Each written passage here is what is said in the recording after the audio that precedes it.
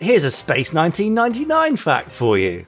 Bring it on. Newcomers to Space 1999 who have enjoyed all 24 episodes of the first season have traditionally been rather flummoxed when starting the second season and been confronted by what it, to a certain extent, is a vastly different series from the one they were used to. We've come across this many, many times, and there are very few people who favour Series 2 over 1, but there we go. But they're out there. They absolutely. Viewers of Year 2 may have many questions, but the main question after what the flipping flip has happened here, change flipping flip for whatever expletives you wish, is... where did Victor Bergman disappear to? Yes! Now, I love Victor in Series 1, so yes, I was one of those people asking that very same question. Now, it's well documented that the show was drastically overhauled for its second season under the stewardship of new American producer Fred Freiberger, known as the series killer, I believe, by many. No, not by me. Anyway, Fred decided to change many familiar elements and characters, dropping them, in fact, including Paul Morrow, and Tanya Alexander, and David Carno. Just got rid of them. But what you may not know is that Barry Morse and Victor Bergman were initially not among the casualties. Oh. The plan was originally to keep him around for the second season because everyone loves Victor Bergman, don't they? I mean, I do. And the cast and crew loved Barry Morse. I bet he was a lovely man. Sad not to have met him, actually. Everyone loved him, that is, except for Fred Freiberger, who wasn't a big fan of the character and felt that the show's professor character should be a 23-year-old kiddie with a beard. Right. It's an interesting idea, isn't it? That old Freiberger magic. Yeah. He tried.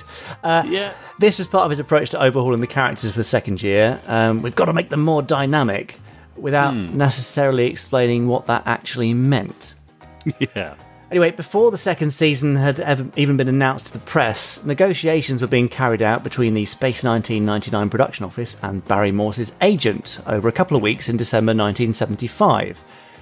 But unfortunately, as is probably obvious if you've seen it, the second season had a significantly lower budget than the first. Yes. Which is a bit tough. We have to be fair and say that since the first season was reported to be the most expensive production ever seen on television up to that point, the second season probably still had a budget that was absolutely dwarfed, that would have absolutely dwarfed most other shows at the time. Yes, true. It was just no longer as big as it had been.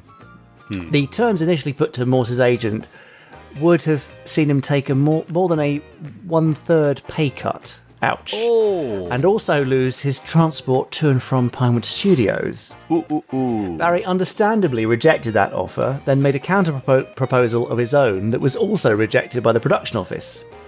Everything then went very, very quiet for about a week as Barry tried and failed to contact Dad directly, until finally he phoned his agent to tell them to accept the original offer. But then was simply told... other plans have been made. And that was that. Victor Bergman was no more. Curses. Sad, isn't it? Yeah. Regardless, 2 scripts for the upcoming second season would still mention Bergman, but unfortunately, or perhaps fortunately, those mentions would be cut before they could be filmed. The first mention was in the season premiere of The Metamorph, in which Tony lamented the fact that Victor had suffocated in a faulty spacesuit. Nice.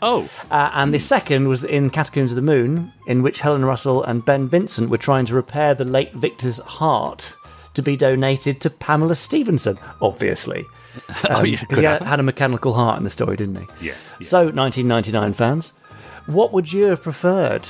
Having Victor disappear without explanation between seasons as we got, or the initial plan of explaining that he died between seasons? I mean, it's pretty miserable and pretty rubbish either way.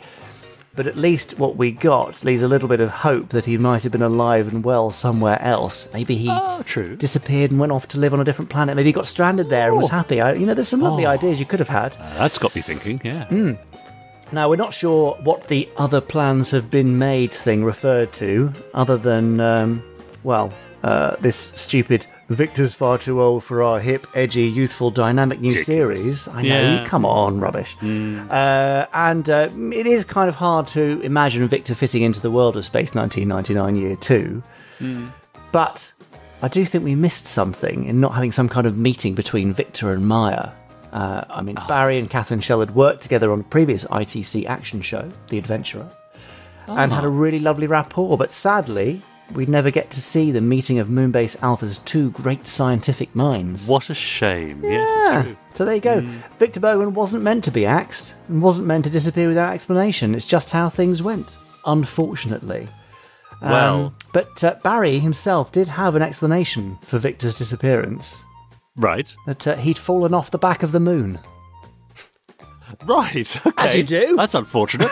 Yeah. He could have come up with a better thing than that, couldn't he? Come on. Slightly more dramatic would have been nice, wouldn't it? Well, Podsterons, what do you think happened to Victor Bergman between seasons? Do you, if you had to put an explanation there, would you have preferred a death, a disappearance, something mysterious, or otherwise? We'd love to hear your thoughts. podcast@gerryanderson.com for emails. Do let us know.